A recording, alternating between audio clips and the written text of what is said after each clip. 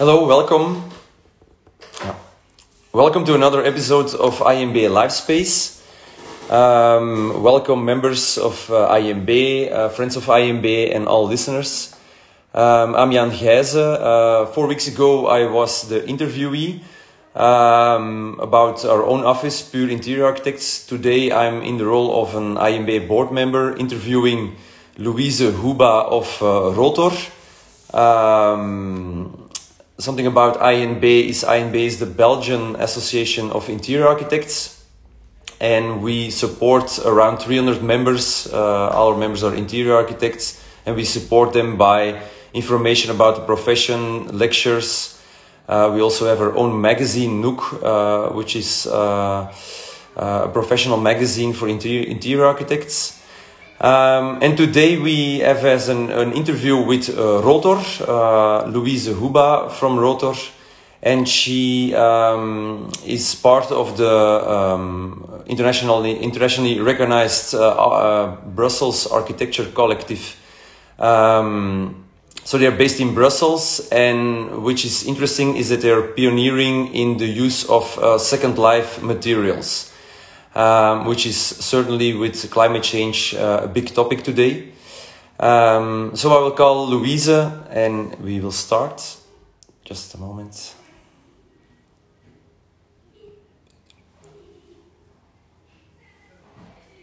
I will try.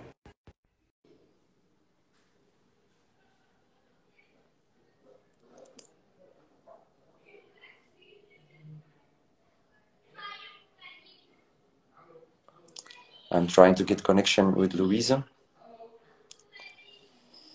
I'm gonna see how I can connect with her.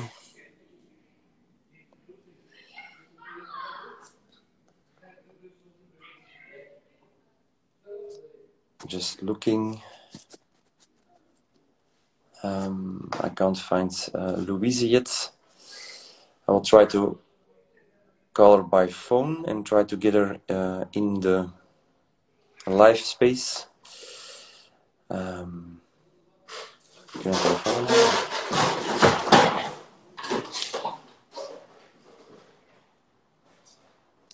Apologies for the delay.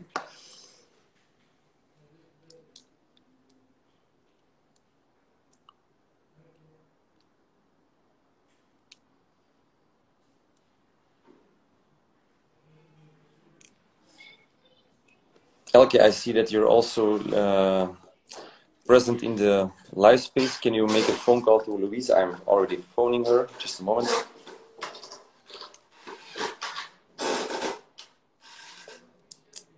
Dag Louise, zit jij mee in de live space? Naar Instagram gaan. Dan moet jij linksboven op het... En normaal gesproken kan ik jou dan aanduiden.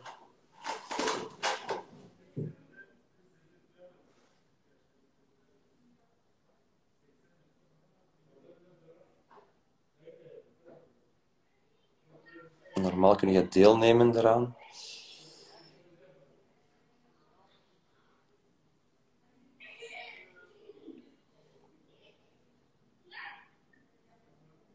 Is dat Louis Platypus? Is dat... Oké, dan ga ik jou daarop inbellen. Ja.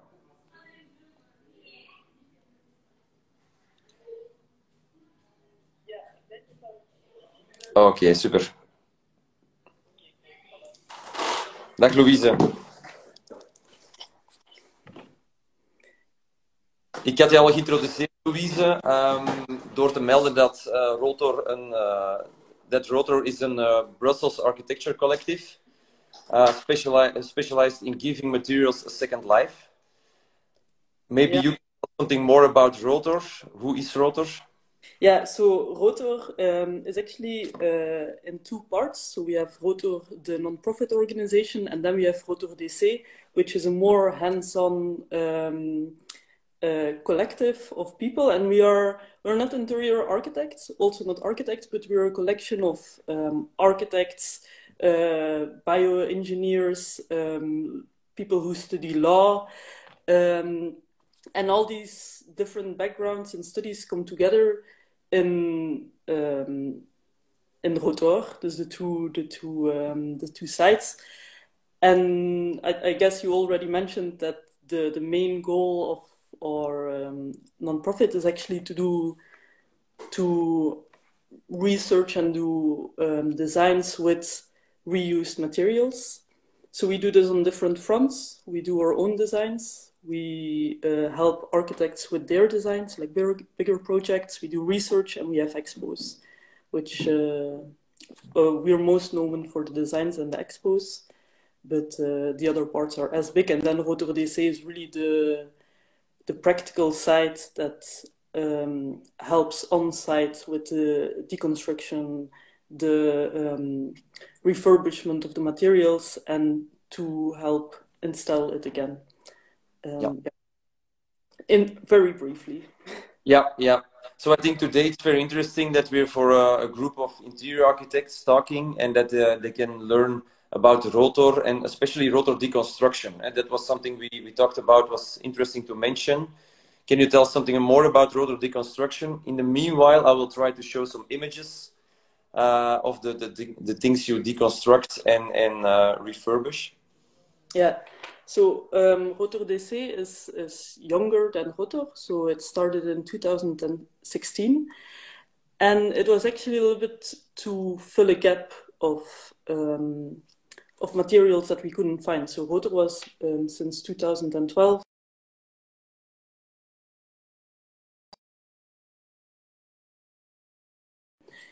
And visiting other companies that were doing these dismantling works, these selling salvage materials, we found out that there was actually some materials that were just missing. So what we could already found in Belgium were very antique old materials with a high value, such as cast iron radiators, very expensive ceramic tiles with crazy motifs and stuff like this. But the building materials of last century, so before the war and the interbellum, and just after the war actually, were kind of left out, because then the very new materials that we can buy cheap were to be found with demolition companies, but these 50, the ones of the year 50 were actually not to be found. So and also another group of materials that's very present in Brussels, that are the offices. So all the materials used in offices, such as interior walls, but also carpet tiles, and these things that are actually materials. They are built to last 50 years. Yeah. Then we see that these offices get refurbished every 15 years maybe. So you have these perfect materials that go to the recycling, and the aluminium and the glass is separated and recycled. So we try to focus on these materials that didn't find a home somewhere else, basically. Yeah. Which I find interesting is that most of you have an architectural background. So of course you can also see the quality in like modernistic buildings, which you tell yourself was even a gap and was not looked at. How do you see that? I think you have good examples about how modernistic ceilings or wall panels are reused in new projects. Yeah, so I don't know if the other people can see the pictures that are passing by, because I don't see them. I personally didn't to show them, so you will have to explain. And of course, I think okay, and then afterwards they can look at the pictures on Google. Okay. Examples. Yeah. So okay, that's something else that with Rotor DC we are mainly focusing on interior elements. So not the bricks, not the heavy beams out of metal and stuff. So yeah, it's sometimes just crazy. Like now I know which ceiling you're talking about. It's from the Banque Générale of Fortis, the Millefeuille. So it's a very beautiful ceiling with small plates of the size of a, what was it again, 1,000 franc billet, I think, yeah, Belgian franc. And yeah, so with Rotor, it was a few years ago, was before I worked there. We invested a lot of time in carefully dismantling the whole ceiling, and then it was sold and it was used in beautiful projects like a pharmacy in Brussels, in Schaerbeek, I believe, but also parts of libraries where it was used as a suspended ceiling to make like a cozy space where people could study. And yeah, if you see the pictures also of how it was dismantled and how much man hours were actually put in this, and then I think they only managed to do one floor for this careful dismantling, and the rest of the building was actually gone by the normal practice that has to go fast. And so yeah, some pieces are lost, but it's really worth. Yeah. Fortunately, we only have 4 square meters left. Yeah. So. I think it's normally you order new materials, you have catalogs and everything. How it's totally different when you start. You have to think differently. I think, and when you use materials that are already have a size, have a kind of color. Yeah. That's why the other part of Rotor comes in use. So what I told you before, that so we also do design assistance. And why is this important? Because all these parts of Rotor strengthen each other, I believe. Yeah. And why is it so important that we assist architects and designers in this way of working with reused materials? Is indeed what you said, that in common practice and how we get taught at the university and in the high schools is that you have this crazy idea and then you go for it, you order the materials, you have the whole world that's open for you, you don't have limits. But then if you work with these mostly local older materials that already have lived and have their own story, you really have to redesign your design process, basically. So you have to start from what you find or what's available, and start from there. And it's also very changeable. So one moment this is available, the other moment it can be gone, and yeah. It asks a different kind of creativity, I think. But I must say that you still the project that I see where it's the materials that you put on the market, they have still a high architectural value. So I see that people see the potential in the whole world of sustainability, which is quite a big word.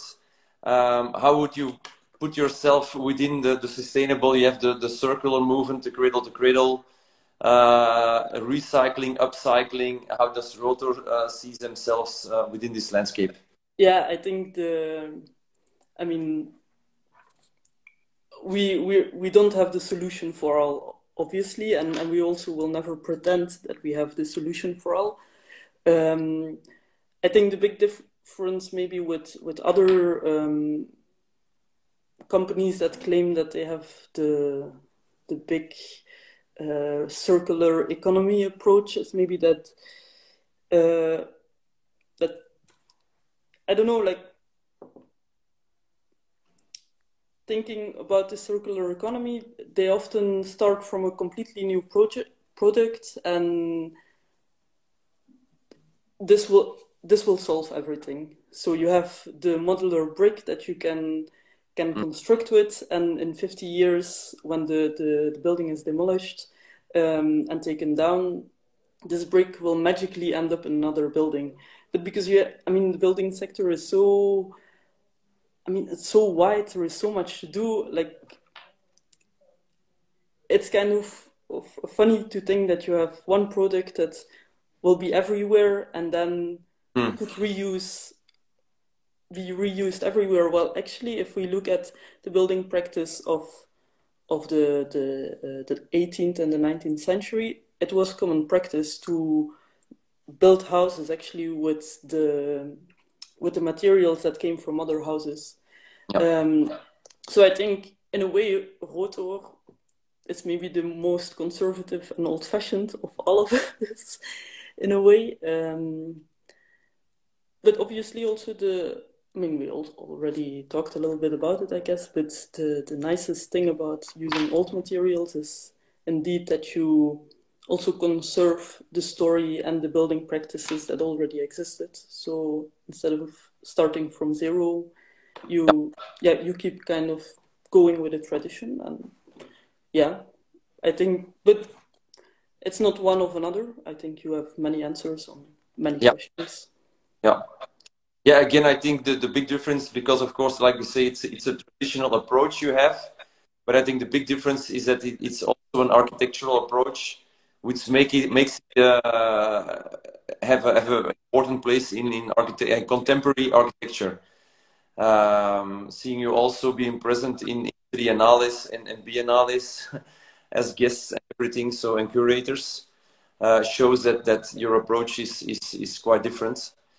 Yeah. I think it's important indeed that we are, I mean, present in these expos. Like the last one we did was Live Under the Cherry Tree, which was also about this circular economy and the limits of it. And indeed the Biennale that you mentioned, and it's to give visibility to this question as well, and also the design practices of Rotor itself are again like another part of making this still kind of scary terrain a little bit more accessible for other people. As I think sometimes if we talk about recycling and reuse, which are completely different things, but if you think about reuse and using old building materials, people often have this idea that it's this very DIY aesthetic. And I think Rotor somehow manages, and other people as well, like there are many good examples of architects and designers that work with reuse.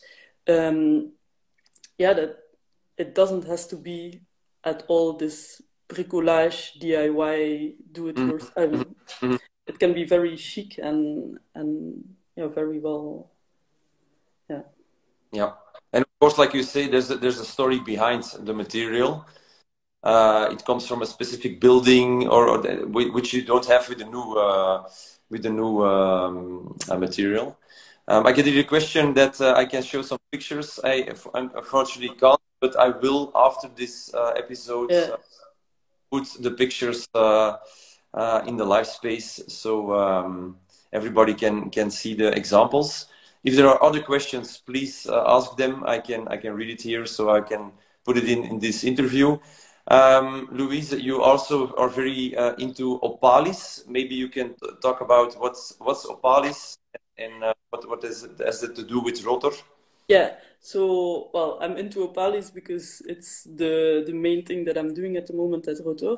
So Opalis is a website that started in 2012. So for the people that want to see pictures, I would recommend to already go to Opalis, and then you will see some examples. And it's actually a website where we try to give a lot of information on different levels about this topic. So on one side, just general information about reclaimed materials, but on the other hand, also a lot of examples, like projects built with reclaimed materials.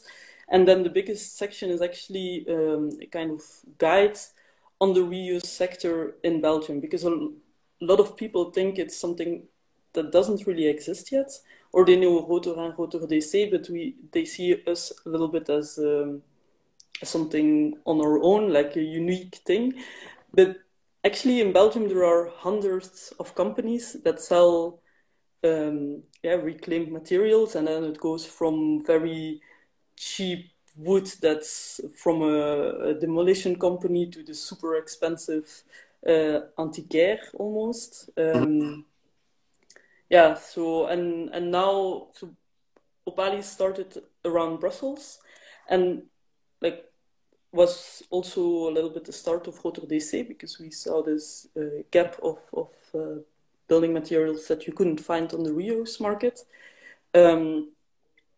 But now it's, thanks to European funds actually, also going into the Netherlands and France. So with Rotor, we are doing visits in the Netherlands to also find demolition companies, antiquaires, and everybody that sells salvaged materials. Yeah. So you could call Opalis a kind of a website network of all these different suppliers brought to. Yeah. Yeah. So, like, if you're looking for a specific material, it guides you through, who you could contact actually, and also gives a lot of inspiration actually. Yeah. I've heard from other friends that are studying architecture that looking at Opalis gave them a lot of hope and ambiance to try to work with these materials. Yeah. Yeah. What about the contractors? Of course, you have the contractors. Do they start to know you, like the demolishers on the one hand, and on the other hand, how are the contractors responding towards reusing materials? I can also think that we're still in this building society, building world, where contractors rather, I think, order something new than or do you get them enthusiastic to reuse it, or is it how does that work? Yeah, it's a little bit on two sides, I think. Like, on one hand, you have the demolition companies that don't always get the time to, I mean, obviously it takes way more time to demolish something carefully. And on the other hand, you have also the contractors that are actually working with the material.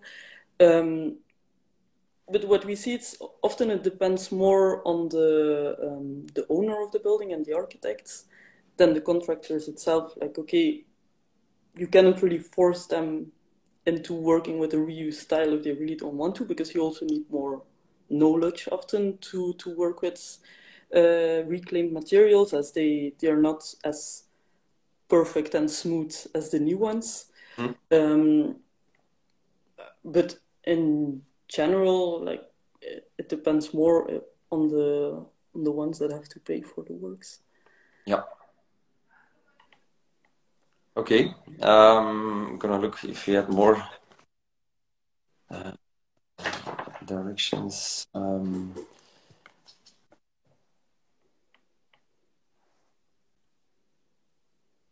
Yeah, you talked about indeed about the bricolage, the recuperation. Can you tell something more about, maybe how they work together internally with you, the designers, the persons who design and the material resources? How do projects come together? Is that possible to talk something about it? You mean our own design projects, or both. Something about the own, but also about collaborations. How does collaborations work? It's again, it really depends from project to project, and also it's very different if we work for a private company or for a governmental building. As there are way more restrictions on which materials you can choose for a governmental building. I'm not really following the question. As Rotor enter in architectural competitions together with other architectural offices, what's the role then? Is it then looking at the existing building, or is it about in materials that you have in stock, or it goes quite wide actually. Like, most of the times we start from an existing building, and then we look what's possible with the material. Well, preferably we look at the building and we think what's possible with the building, because you still have something that's called maintenance of the building, which is actually a step higher than reuse. Like, it's the preferred way to go, I guess. So we also try to advise a little bit or discuss with the architects what's possible on maintenance. And then we look at the building as a source for materials, preferably for the project that they're working with.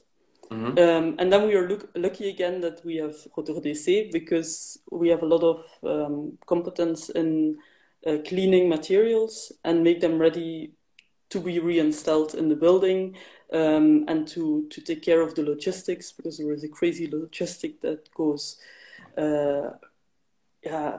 behind the scenes. If you want to install new toilets in a new building, you order them at basically on the moment that you're going to install them. If you're taking them out of your previous building, then you have to store them for some years and then bring them back. So and then we also look together with the architects, like, okay, and what's possible outside of your building, like which other materials could play a role in your new projects. And then you have these very funny stories that can happen. Then you have a new-ish or a new building in Brussels that has materials from different old buildings all around Brussels, all with their own story, that are all integrated in the new project. So you have a building that from its starts already has some history, and you don't have to create it from scratch. A good example you had was about this Brussels tower. Can you give that example? Yeah, so that's the Bruckner Tower. So I guess everyone from Brussels know which one I'm talking about, which is at the moment being completely refurbished. And indeed, we had a very close collaboration, still have, with the whole project team, really. And there it's also on all the different levels that we're working. So we took out quite a lot of materials, even toilets that are now completely refurbished. And we found a very beautiful old I think they are from granite, the tiles that will be in the income, like the foyer of the new building. And I think the funniest element is the old building had these very nice aluminium profiles that were between the windows with some like texture on it. And all of them will be reused as a balustrade, as a handrail in the foyer of the new building. So that's one of these little details that actually refers to the old modernistic facade, as well as some people might have seen it, but the plinth of the building had this very, very heavy but super beautiful blue limestone gigantic cladding of a few hundred kilos. So, and they were all taken off very carefully with these big machines, but like putting them in the sand, and was really beautiful to see how careful everything was taken out. And it's all documented, so again, you can try to find pictures online. Yeah. Okay. Can you, to end, tell something about your own site, the location where you are, and give people an idea about how it looks and what it all contains? I personally visited your location in Brussels a few times, and I was very it's has this interesting atmosphere. Yeah. I think it tells a lot about Rotor, to be honest. So we are located in Anderlecht now, which is nice because we're not too far from the city center, in an old factory of Leonidas, the chocolatier. And so, if you enter the gates, you have just this big space where you see that there were some buildings before, there are still some leftover tiles everywhere, and then it's filled with a lot of marble at the moment, a lot of tiles, like everything that can be stored outside is arranged there. There is a lot of like marble from the North Station at the moment and the towers of the the World Trade Centers. And then if you go upstairs through the way too steep stairs, then you find yourself in with the lamps that are from the 50s and 30s that are completely refurbished with mirrors of the 60s with crazy designs. Yeah, and it changes all the time. Like it's very, like I'm there every day, and every day I have to look to different corners to see the new materials coming in. So yeah. Which is interesting that you say the refurbishment of these lamps, which I find very interesting. This 30 and 50s lamps, and you kind of get them, put them. How do you say it? The refurbishment. You kind of give it a new life by giving it new cables. Yeah. Yeah, so we found this enormous stock of old lamps. So they were actually never used, but it's lamp caps, so all the old glass and everything, very nice designs. And so we have a small atelier where we actually make the fittings for the lamps, and we do a lot of like tryouts on how to hang a specific glass bulb, and so it's a lot of fun going into this small work to make a new old lamp with the materials. Okay, I think Louise will have a kind of idea what Rotor is now. I hope so, yeah. Share the pictures so they have also a kind of visual impression by it. You want something to say to end, or they're all of course everybody's probably welcome on your site. Yeah, I think now people that have more questions should just, like, it's a pity that you can't see anything at the moment, so I think now it's time to go to the website of Rotor DC, of Rotor and Opalis, and just get inspired by what you see. Yeah. Okay, so thank you, Louise, for your time. Yeah, thanks for hosting this. We also put this live space online, so people will have the opportunity to also see it later. So thank you very much for the interview, Louise. Yeah, thanks, and see you soon in Anderlecht, I guess. Okay, bye-bye. Bye.